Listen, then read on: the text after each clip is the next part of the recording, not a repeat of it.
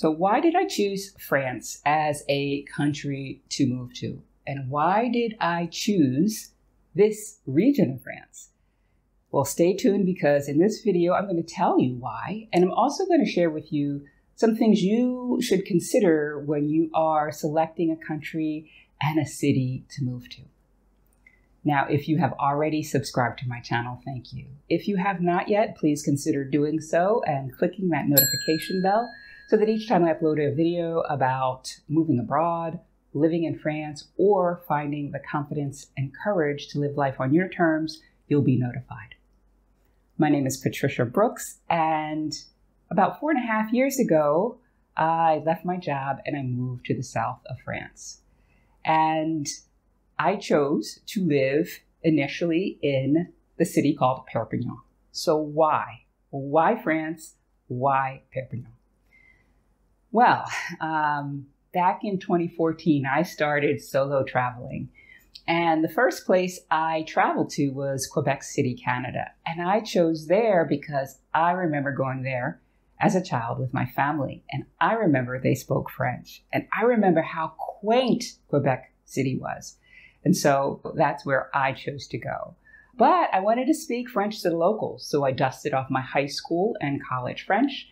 6 weeks later, after listening to Pimsleur Method and working through 6 weeks of lessons, I boarded a plane, got off the plane, said bonjour, and the locals greeted me. And they thought that I spoke French. My bonjour was pretty good, I guess. And that really encouraged me to want to continue to learn the language. I would go back to Canada 3 more times. And during those visits, I got this seed of a dream that maybe I could live in a French-speaking country and become fluent in French because I had fallen in love with the language. And I considered Canada, but what turned me away from Canada were the winters. I am not a cold weather girl at all. I don't tolerate it well. So that took Canada off the map. However, I knew that in France they speak French and that maybe I want to go visit there and see if I could see myself living there. And so that's what I did. In 2015, I came to France for the first time. I visited Paris. I visited Aix-en-Provence. And what I found out was that I could see myself living in France, but just not those 2 cities. And in 2016, I came back for my first scouting trip to find the place that felt like home to me. Now, if I had known myself a little bit better, I would have not visited the places that I visited because I am not a big city girl. But the places on my list were bigger cities. And not that it was wrong for me to do that. I got to know and understand what felt right to me and what didn't. But had I had a list of questions and answered those, I might have chosen different places to visit. Well, anyway, my first stop on this 2-week scouting trip was to Toulouse. And Toulouse is a wonderful city, but it's just not my city. While I was there, however, I was reading in a guidebook about the city of Perpignan. It had a beautiful picture of centre-ville. And it also spoke about how Salvador Dali called the train station there the center of the world. And I was like, I want to see this. And so I went on a day trip from Toulouse to Perpignan, about a 2-hour train ride, to check it out. And it was a chilly, drizzly, gray day in May. Not beautiful weather at all. And when I got to the train station, I was unimpressed. It was just a normal train station. However, when I started walking down the palm tree lined street that is right in front of the train station, I felt something. You know, the drizzle was hitting me in the face. It was chilly, but I had this overwhelming feeling of freedom. It felt really good to me. And I stopped and I looked up at one of these spindly palm trees and I asked myself, where am I? You know, could this be my new home? And so I started exploring. Now, it was a Sunday, so everything was closed. I didn't recognize that as, you know, being my second trip to Europe. However, it felt good to me and I couldn't stop thinking about it. I went back to Toulouse and on to Lyon and I couldn't stop thinking about Perpignan. So I came back for 2 or 3 more days to get a sense of whether what I felt was real. And so that's why I settled on Perpignan. It was in France, so I could learn to speak French, and it felt good to me, right? So those were the 2 reasons. Now, I only stayed in Perpignan for my first year. And people ask me, well, why didn't you stay there longer? You said it was the place for you. Well, it was, and it was for that first year. However, I was living in a neighborhood near the train station, which wasn't bad, but it wasn't the neighborhood I wanted to live in forever. And so as I was exploring the city my first year on foot, I couldn't seem to find a neighborhood that felt good to me, right? I was like, nah, not this, but if it were like this. And so toward the end of my first year, knowing that I would need to have another address for my next visa, I decided to expand my search to villages outside of Perpignan. And I visited a couple that just didn't speak to me at all. And I remember having come to my village, okay, way back early on in my first year. And I remember them having this really neat Saturday market. And there were a lot of people, and a lot of things you could buy. There were cafes open. It just felt pretty vibrant. And so I came back to check it out to see if perhaps this was the village for me. And I thought, yeah, I think it could be. There was not that overwhelming feeling that I had in Perpignan, but it felt good enough. So I tried it, and this is where I have been. And it's been a good choice. Now, in selecting, going further out, I had a choice. I could have gone closer to the Mediterranean Sea and be around water, or I could go closer to the Pyrenees Mountains, which is what I did. I am an earth sign. I'm a Capricorn. So the mountains really feel pretty solid and grounding to me. So I think it was a good choice. So that is why I chose France, why I chose the 2 places in France to live. Now, there are some cons to having moved out of a larger city, as well as some pros, and I'm going to run down those for you. So the first con is that I'm not on the train line, and there's no airport here. So if I want to travel, I have to go into Perpignan to catch the train or a flight from Perpignan. Or if there's not a flight that leaves from Perpignan, I need to either go to Barcelona, which is about an hour and a half from here, or I need to take the train up to Paris, which is about a 5-hour train ride. So it's not the most convenient if I want to travel by train or plane, but I'm willing to give that up because it feels good to live here. The second con is stores, right? I have everything that I could want here.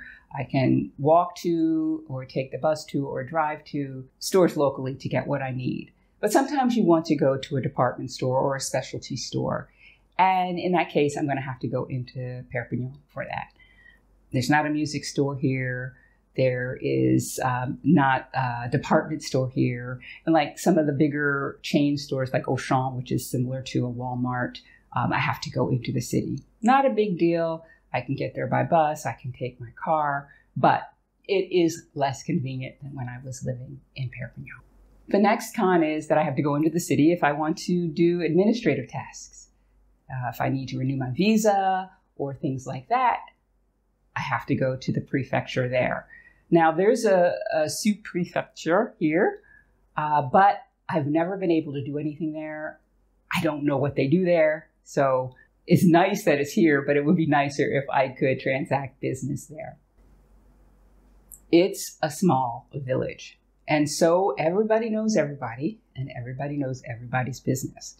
Last year, I was dating for a couple of dates a man who was born and raised here. So he knew everybody, and everybody knew him. And one day I was on my morning walk, and I saw him sitting on a bench next to the mairie and with his friends. And I was thinking, oh, I wonder what he's talking about. I wonder if he's pointing me out. And it felt a little bit uncomfortable. So being in a smaller place or smaller town has that as a drawback. finally, I'm going to put this on the con list, although I don't feel like I'm missing out on a lot here where I am. And this is fewer cultural events and activities. Now, it's true that Perpignan has more venues and more concerts and more restaurants and more museums than an 8,000 person village would have. However, we've got a lot. We've got a museum. We've got a couple of museums. We've got nice restaurants and cafes. We've got, in the summertime, we've got concerts galore. In fact, 2 weeks ago, we had a jazz festival of 4 jazz nights, and I went to one of those concerts, and it was amazing. 2 weeks before that, we had, I think what they call Les Déferlantes, which is a big musical festival here in France, and they had it here, right? So there is always something going on, especially in the summertime. So I don't feel like I'm missing out on the cultural activities, but of course there are more in a bigger city. So those are the cons. Moving on to the pros. The pros, I'm going to start off with the con from the last list. Cultural events and activities. There are a lot here.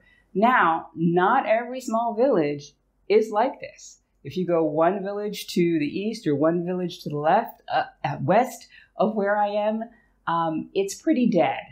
Not a lot going on. So if you're considering moving to a smaller village, you need to understand what kind of energy is there and what kind of cultural activities are going on there and when they happen. All right. Another pro of living here is that I am closer to the mountains. As I said, I am an earth sign. The mountains feel grounding to me. I can go, 7 minutes from my apartment and be on a nature trail listening to a babbling brook. It's just simply amazing. Another pro, kind of, is that it can be quieter here. Now, I know that city dwellers who come to visit the country in smaller villages have complained in the past about the noise of the countryside. The roosters cock-a-doodle-dooing in the morning and the church bells chiming, things that you hear because it's a little bit quieter here, right? And that we have roosters. And I remember a couple years ago, there was a mayor who was in the news who had posted a sign at the entrance of his village that said, if you don't like, church bells and roosters crowing and all the other, the bells of cows clanking, then, this is not the place for you. Go home. I will say, however, if you are closer to centre-ville of a smaller village, it may not be as quiet as you might want it to be because there are street sweepers and there are garbage collection and, sometimes there's traffic. Motorcycles is another thing that I hear quite often. So it can be quieter and it depends. Another pro of having moved to this village that I'm in is that while I chose to be closer to the mountains, I am not that far from the sea. I am about a 40-minute car ride from the Mediterranean. So I kind of have the best of both worlds. And so that's a pro. And finally, I am closer to Spain than I was when I was living in Perpignan. I'm about 15 minutes from the Spanish border. Now, in Perpignan, I was probably closer to about 30 or 35 minutes from the Spanish border. Not a huge deal, but I'm claiming that as a pro because I'm closer. Now, what should you consider when you are trying to find the country and the city you want to move to? Well, I think, starting out with some of the things I've already mentioned in this video, how does the place make you feel? Does it feel good to you or not? Every place has its own energy, and I think that energy matters. The second is, what language do you want to speak? If you know that you don't want to learn a new language and English is your primary language, then you are going to limit yourself to English-speaking countries. And there's nothing wrong with that. But that helps you to narrow down your focus on what countries you could move to. On the other hand, if you know that you want to learn French and become fluent in French, then a French-speaking country or region of a country could be a place for you, and that will help you narrow your focus as well. Another thing is you want to consider is, do you really like to be near water, or do you like to be closer to the mountains, or does it just not matter? I think climate is another huge one. As I said, I did not choose Canada because of the winters, and I chose the south of France because it's warmer, right? It's hot in the summer, which maybe is a little bit too hot, but in the wintertime, the temperatures don't get too cold. So that was important to me as well. And the other thing you want to consider is, if you are moving to a foreign country to be closer to other countries to travel to, you're going to use that your new place, your new home, as a home base to travel from. You're going to want to be in a place that is not too far from an airport or the train. As I said, for me, it's a little bit inconvenient to do a little bit of traveling, but I'm not traveling every other month, so it's okay for me. But it's something you should consider if that is what you are thinking of.